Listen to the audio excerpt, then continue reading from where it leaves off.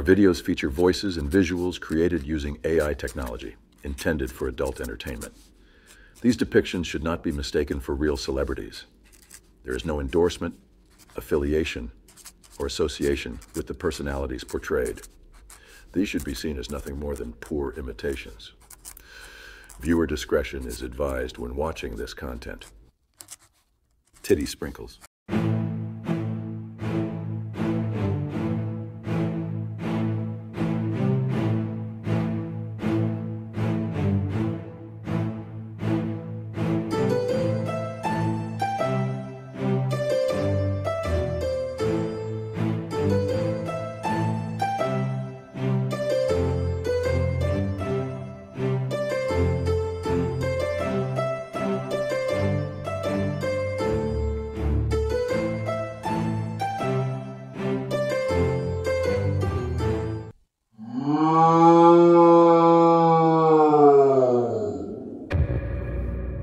The cultist steps aside and gestures towards Gormley and Sharpen. Donald, you are to attack with everything you have at these two. At the end of your turn, make another charisma saving throw. If you fail, you are still under the cultist's control. I'll try not to enjoy this, guys, I swear. I go into a rage, and I'll be using reckless attack as I charge forward and attempt to drive my axe into Sharpen. Boo, you motherfucker. Nat 20. Damn it, guys. I got a high hit. Yeah, you really sound choked up about it. What's the damage then? 12 slashing. Well, that's not too bad. Plus another 12 slashing. Oh, shit. And plus 2 from my rage. Wow, that's 26 damage. It's good to see that math is not lost on you. Give it time. So anyways, Squeaky B, just how much did I just fuck you with all that ponage? I'm down. That was maximum damage. A little more, and that would have outright killed my character. Sharpen takes a massive blow to his side, knocking him down and unconscious, laying quite still, just as Bama is. Anything else, Donald? I'll end my turn where I stand, eyes fixed unblinkingly on Gormley White Boy. Then make another charisma saving throw. A 2 means you're still under the control of the cultist. Joe, you're up. I look into Swole's eyes. I grip my sword and point it at him. I don't know what's got into you, but I can't forgive you for hurting our friends. I strike at him. As he had used reckless attack, you also roll with advantage. Your attack strikes true, however, the damage dealt is halved due to his rage. What did you roll? I did 12 slashing. This is going to be a long fight. I'm not done yet, though. I use action surge to take an additional action, and I strike again. And this time I deal. Oh, I deal 5. Wait, that D10 was a 2. Thanks to my fighting style, great weapon fighting, I get to re-roll my 1s and 2s. And it's a 1. Fuck. So Swole will take an additional 2 damage on top of the 6. We're so fucked. Joe, you should run. But won't he get an opportunity attack? Yes, but at this point, we're sitting ducks here. Go and revive Barrick's character and stay away from Trump's. We only need him to succeed on a check to stop being controlled. Good point, Tiny Jew. I'll move 30 feet away from Swole and towards Bama. Moving out of his area will trigger an opportunity attack from Swole. Donald, take your attack, still with advantage. Count yourself lucky, Biden. Indeed. Swole unleashes a ferocious attack, but Gormley was able to sidestep and move away. It's on you, George. I grip my quarterstaff tightly. You're nearly finished, cultists. This will teach you for attacking this innocent man. Innocent? What kind of innocent man would mind control someone? Can you not see that this man is a cultist? He has poisoned your mind against us. We would never attack the innocent, burn homes to the ground, kidnap children, and steal the town's treasures. You need to open your eyes to the reality of my misguided friend and see the truth. Joe, I would like you to roll a persuasion check. George, make an insight check. George, your character would listen to these words, and what he has said has stirred an uncomfortable feeling within you. You're starting to doubt the words of the cloaked man whom you've been defending. I shift uncomfortably on the spot and look towards the cloaked man. These people don't seem as evil as you portrayed them. Are you certain they're cultists? The cloaked man gives you a glance and you see him looking angry. Yes, of course they are, you stupid oaf. Do not question me again. Now go and finish off the small one in the corner before they revive him. Roll me another insight check. The way he appears does not convince you he has become slightly deranged and you're now realizing that he has fooled you into believing these people are cultists. Although you do not know who they are, you are no longer convinced they are evil, and instead, you come to the conclusion that what they were saying must be true, and that the cloaked man is indeed a cultist. I point my quarterstaff at the cloaked man, anger filling my every nerve. You liar! I will not be a pawn in your evil doings. I will rush towards the cleric and attempt to get him back on his feet. Having no healing spells or potions would mean you can only stabilize him. In which case, I'll need a medicine check from yourself. I do have a healing potion. Can I use that? Oh, really? I must have missed it when looking over your sheet. Very well, use an action to give him the potion and roll me 2d4 plus 2. I got 5 in total. And so Sharpen awakens with 5 hit points. I will then use one of my key points and use Step of the Wind, taking the dash action as a bonus and moving away from the cleric and barbarian and move towards the gnome, ending my turn. I'm going to start with using half my movement to stand. A bonus action to cast Healing Word on myself, giving me another 3 hit points. And finally, I'll use my remaining movement speed to get away from him, not causing an opportunity attack as he has already used it. Nicely played, Ben. We go back to the top of the round. Barack, let's have a death saving throw. You're on 2 fails so far, right? That's correct. One more, and that's me done. Good luck. Holy shit, that was close.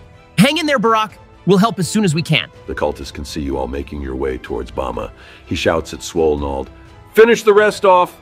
I've got the wizard!" And he draws out a dagger and throws it at Bama. It hits!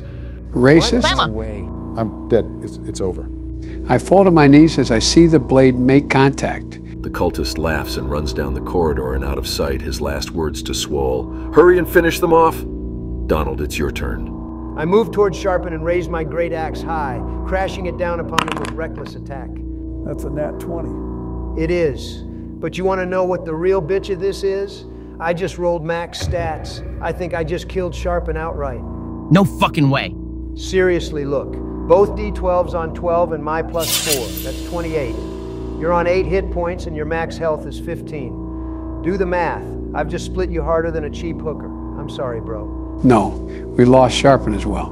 I'm going to end my turn there and roll that charisma check. You finally come out of the trance as you stand there with your axe embedded into Sharpen. Half his body slumped on the ground, the other leaning against your blade, his eye fixed on you, and you see the light disappear from it. What the fuck is going on? What have I done? I drop my axe and back away in disbelief. No, I didn't do this. This isn't real. It's real, Swole. They're both dead. Because of that cultist. You? I look at George's character, help us take our friends back to the keep. Who else? I look over towards Gormley and see Bama's body. I stare at his tiny, lifeless form and I scream out in anger. Picking up my axe, I begin smashing it again and again into the ground.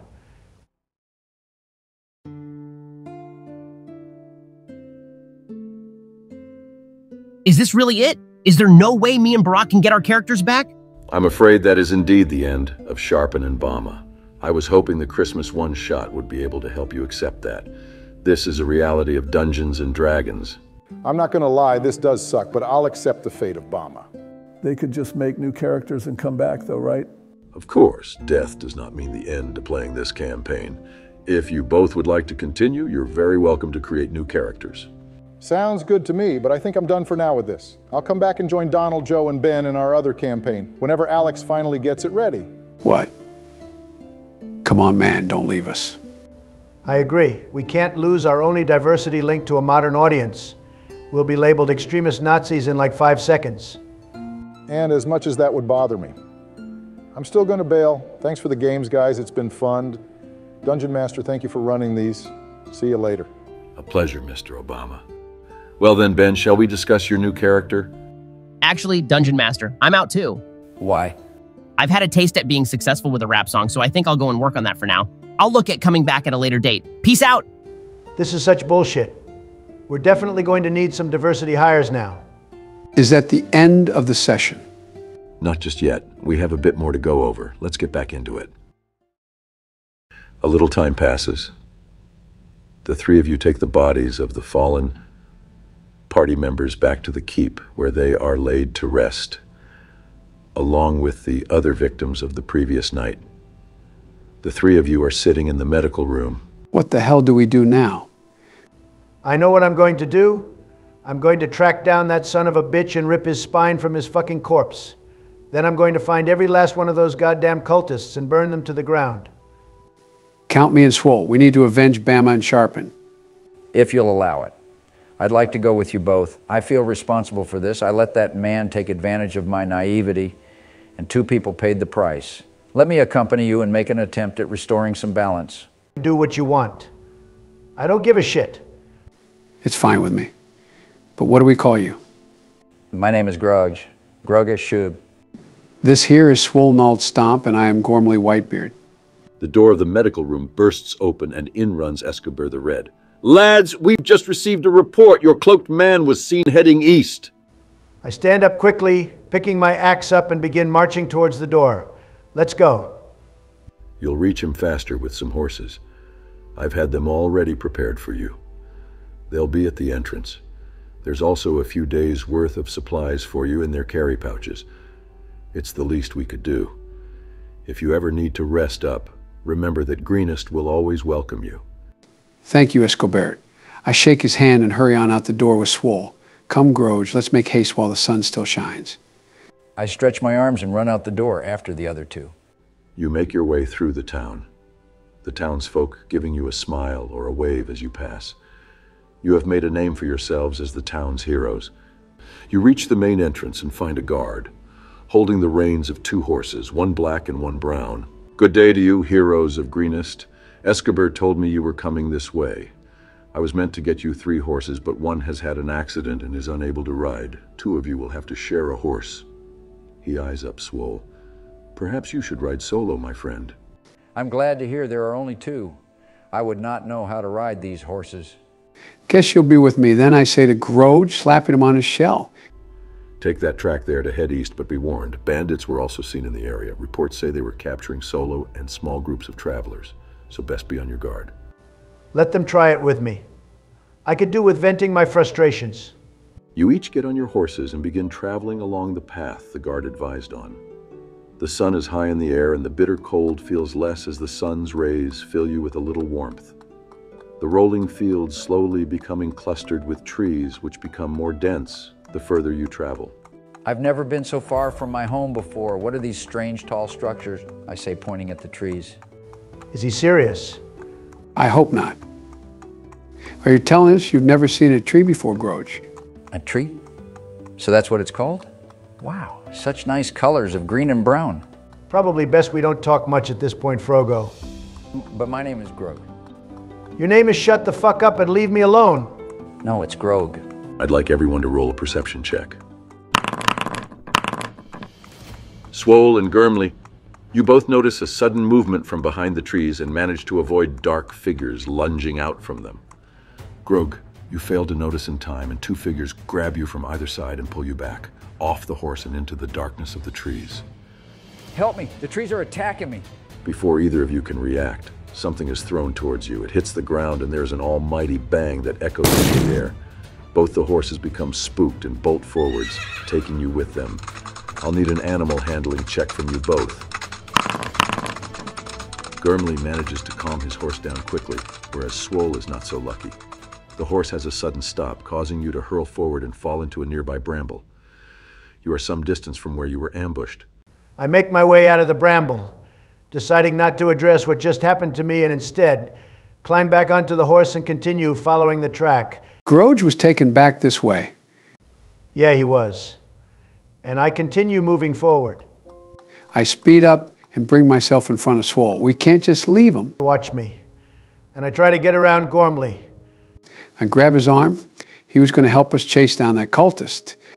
And instead has got himself captured like a fool. If I go wasting time on him, I'll not catch the cultist and won't be able to get my revenge. Fuck him. You selfish asshole. He came with us to help right the wrongs he was part of. He was going to help us avenge Bama and Sharpen, our friends, one of which, don't forget, you drove your fucking axe through. I punch Gormley in the face. Fine, to go and find the cultist alone. I'll go and rescue Grow, which I thought we were over the solo bullshit, but you're as stubborn as ever. Go on, fuck off, and be a loner. You never appreciated friendship. I move on back towards the area where Groge was taken. And I keep moving forward, saying not another word. Very well. Donald, we shall discuss in private what happens with you, but for now we continue on with Gurmless's journey.